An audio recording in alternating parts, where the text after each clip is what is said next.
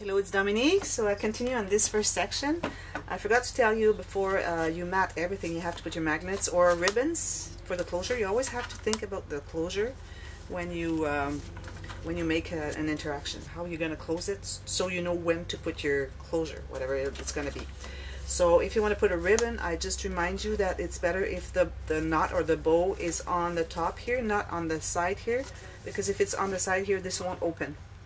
So you need to have it like attached to here and then somewhere around here or here, but not here, so that the bow or the knot is going to be around here or here as you wish, but not here. Okay. Okay, now we're going to make the envelope. I'm going to show you from the other book. This part here. So here I had this closure that I'm not going to make the same because my pattern will allow me to make it different, hopefully. So it opens here and here, opens here and here. I'm going to have a larger flap here, and also you have the two flaps here, the pockets here, and on the top you have a little interaction here with the pocket. Okay, so we're going to do that, something similar to that anyways. Okay, what's that one? Okay, so I got all my papers. First, you have to find out what you're going to put on there on the top. So I want to put a llama right on top here. So I calculated my pockets according to that, okay? But if you have something that's smaller, it'll be easier. If it's bigger, it might be harder. So, because you don't want the design here to be, because there's going to be a flap here, you don't want the design to be more than what you got underneath the flap. Or otherwise you have to take two of the same design and have it continue, like I just did on this one here. Like you see this one here. So I had this flap, but I had hit continue. As you see, you're gonna see it's the same design. Just continue. So then you get to spoil two of the llamas or whatever design you have there. That's precious.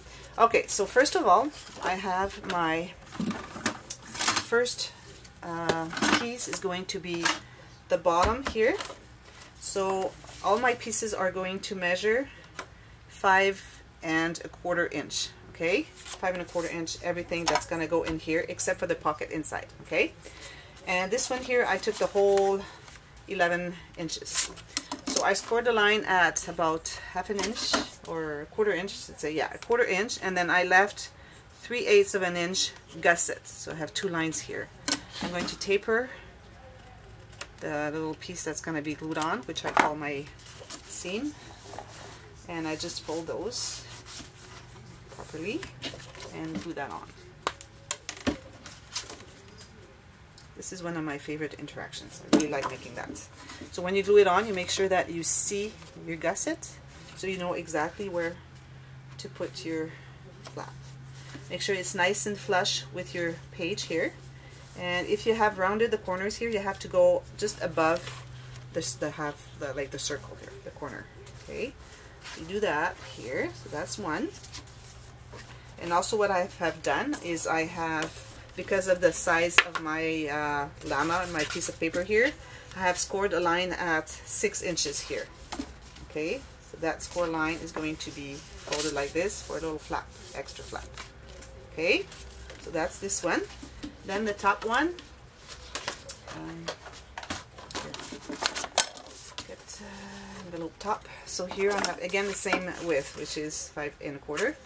And here I have 6 inches. Okay. Here you're going to score a line at 3/8 and 3/8. Is that what I got here? 3/8 and 3/8. So two lines for 3/8. Okay. So we gotta taper those corners. I've rounded my corners here. I've done that here too. Okay, just fold that, and then you glue that on.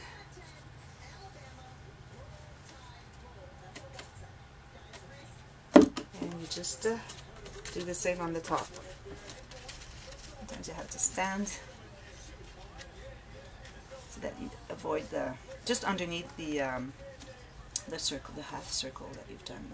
Little curve on the corner that you've punched. Okay, make sure it's nice and flush with the sides here. Now I've got, this is a different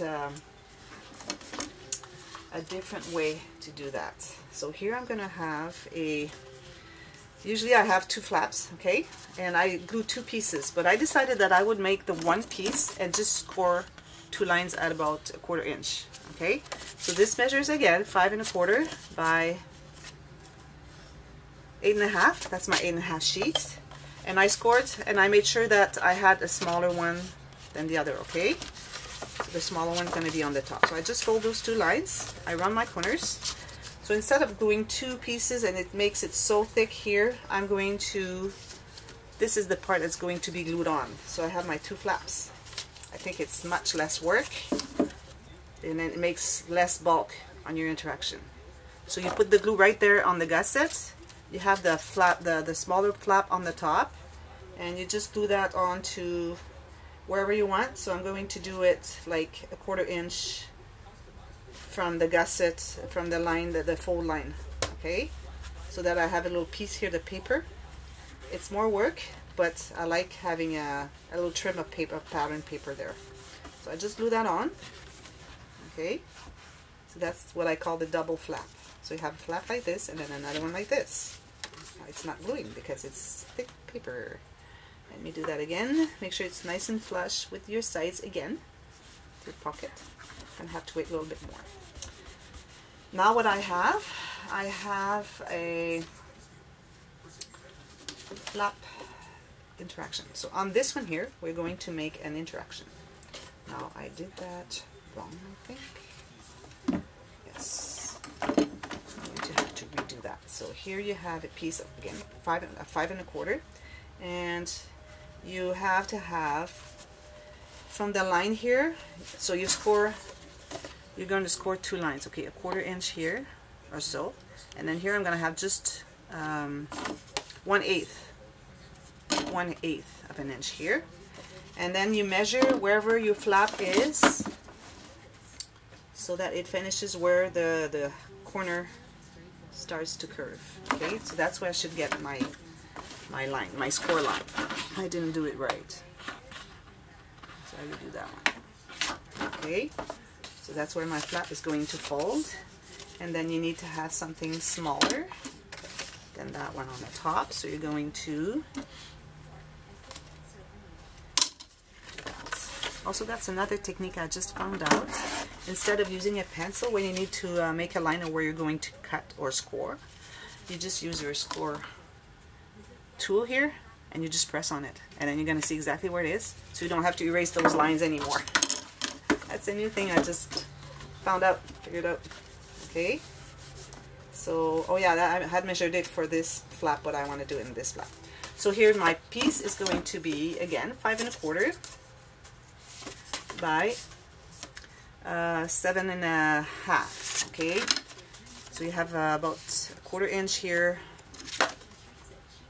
1/4 inch score line, and then another one 1/8, and then the other one is at 3 7/8 for the one that folds, but that depends on how high you've done it. So if it's shorter, you go shorter. If it's longer, you can go longer, but you don't have to. So again, I taper my little corners here up just away from the gusset. Fold both lines. So we need to have a little gusset here because it's going to be a pocket inside.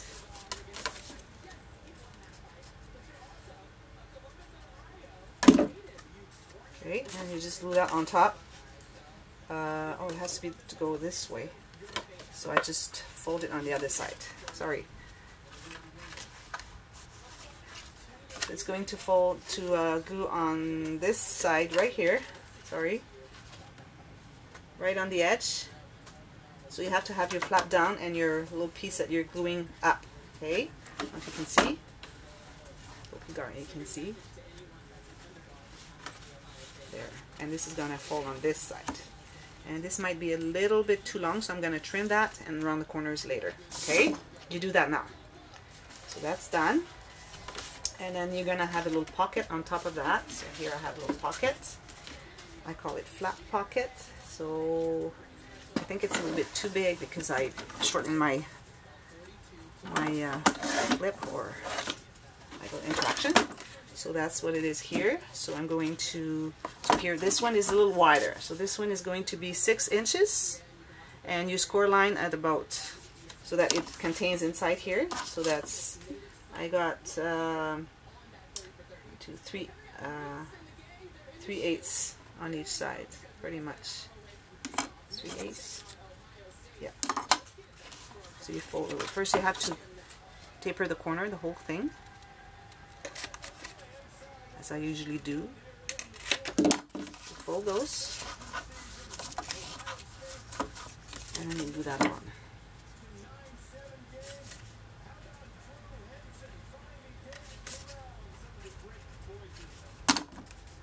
Right on the inside, so this is folded, so right inside here, yeah, right here.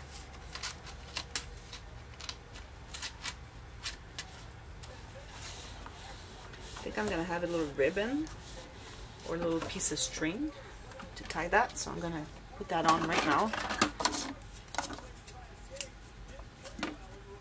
One here, so I'm going to put that underneath right now.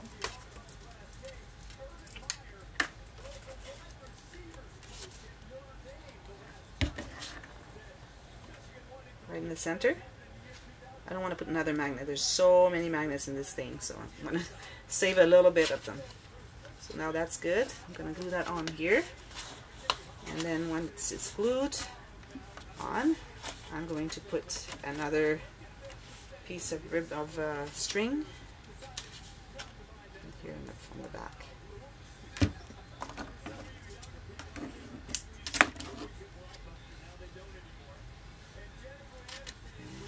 Going to tie on top of it. Okay, has to be aligned with the one on the bottom. So you just go like this, and then you can check if it's right there. So that's what it is. Now there's the one thing that I haven't prepared. I will do next time. It'll be just a couple seconds. It's the pockets here. So maybe I can do it right now. Do I have a piece of sheet? I have one here. No, that's not the right one. Scrap, scrap, scrap. I have scrap here. So this one, I'm going to get, again, 6 inches. Let's get rid of a few things here because it's too much stuff here. The table's not big enough to have it all messed up. So you need to have 6 inches.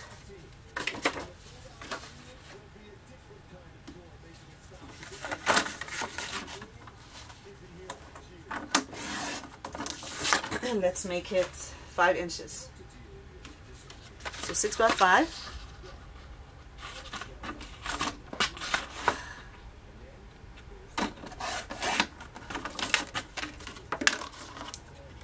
Then you score a line at 3/8, I think.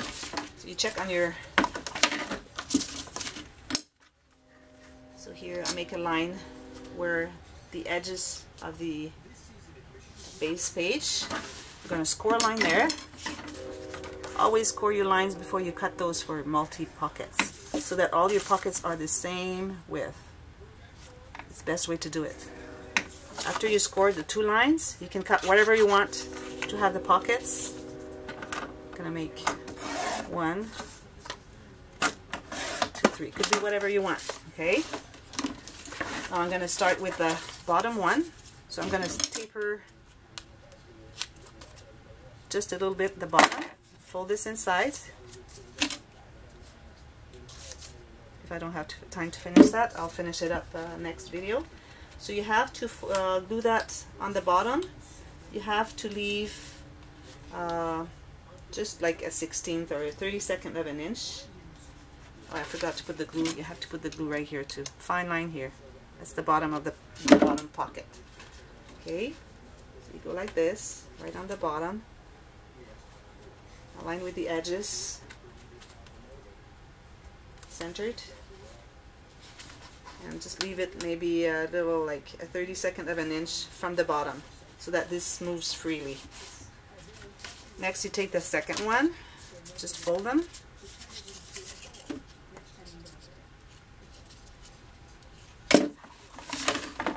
can see. Then you go just like 1/32 higher than the pocket, the bottom pocket we've just glued on, so that there's a little space to put a card or something. If it's flush with it, it's not gonna work. There won't be any access. So you just glue that on, and then you do the same with the last one. So you got your pockets. You can do as many as you want there, but I wouldn't do like 5 of them, because then it gets too thick with all the cards inside, and then it gets like there's no room here.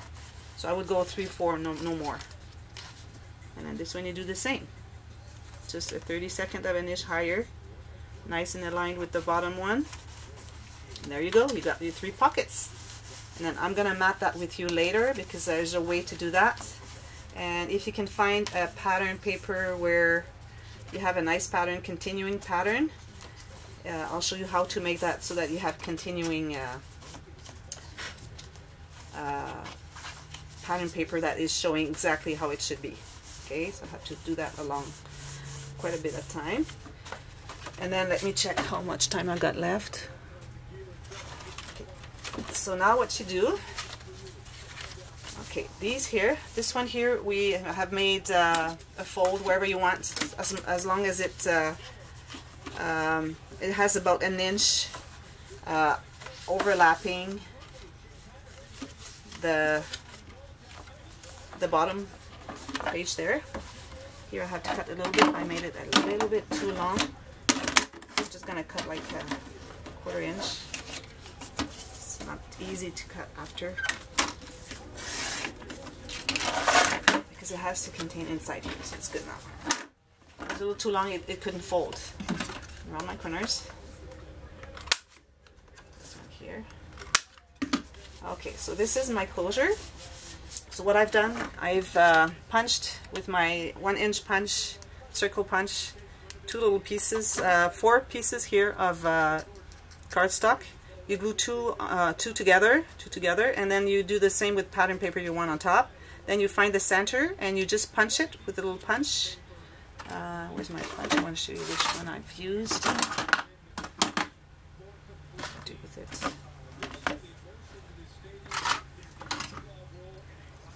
So it's just a 1/16 of an inch punch. Okay, so I just punched that in the center. Now I have to have 2 brads, which I have right here. But before you do that, you have to mat. Okay, so I've already cut my matting, my paper, that pattern paper, to mat.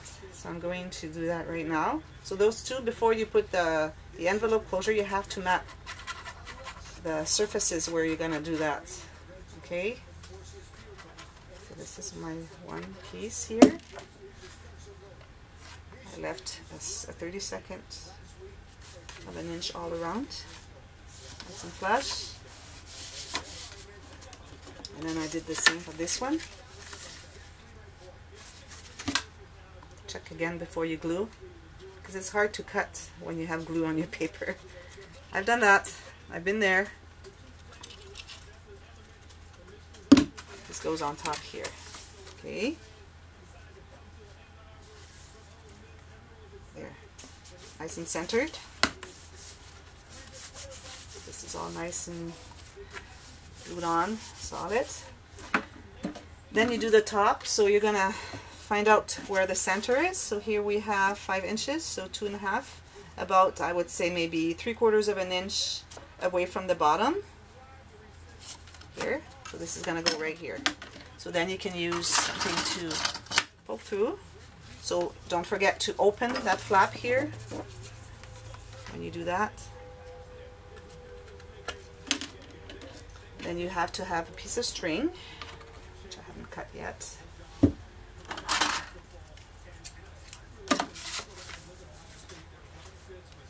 I think I'm gonna do it just a little bit on the side, so that my other one's here, otherwise it will be going on top of the llama there. So I'm gonna make sure that this covers it, because I already pursed it, and I'm going to go here. I put my piece of string through the hole here.